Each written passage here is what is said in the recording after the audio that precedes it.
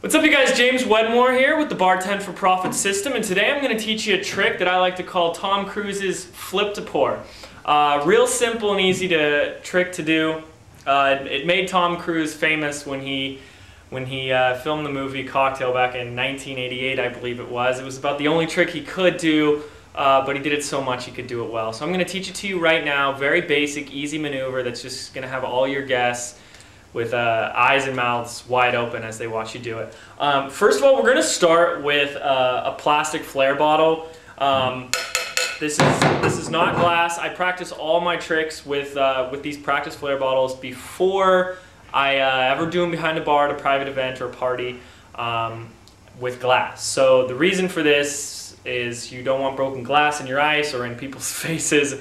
Not good. So always practice first. Once you have it down, where I usually like to have a rule of thumb, 10 times I can do it with a plastic before I go to the glass and feel comfortable doing it in front of people. So here we go. Let's get started with the flip to pour. Very basic trick.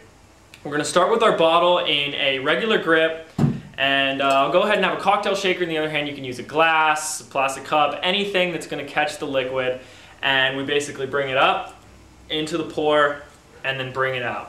So I'll do that a few more times for you guys. You bring it up. I mean, you can bring it way up there and bring it in. Have a little fun with it, just like that. Oh, that one I messed up. Okay, so we go really fast, like that.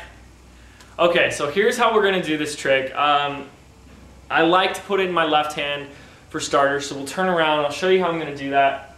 In the standard grip pour, it's all in the wrist, and you're going to flip the bottle to the outside like so, and what you're doing is you just let go when you bring it up and just leave your hand open like so, and the bottle will literally just land right in that. So watch here, and then you bring it into your cocktail shaker and pour it. So I'll do it one more time like that for you to see, just like that. Okay, so when you have that down, if you obviously don't have a plastic bottle and you want to start trying right away, I suggest using a glass bottle. You can wrap it in duct tape. Don't put any water in there or any liquid in there yet. Get used to how it with empty. And when you're ready, we go ahead and step up to the glass bottle. And I went ahead and put a little bit of liquid in there. It's just some water. I wouldn't waste any booze on this.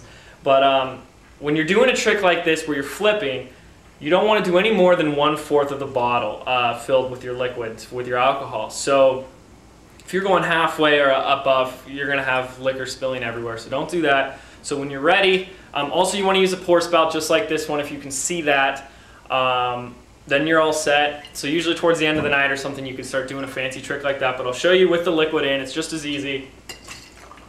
And then we pour it in and swing it around. I'll do it for you one more time.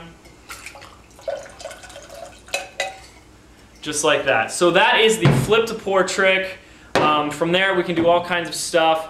In my DVD section of the Bartend for Profit system, I've got a ton of tricks just like this. I'm going to have a ton more posted onto my blog at bartenderconfessions.com. So continue to check out and see what else I can offer. Practice, and hope to see you out there. Cheers.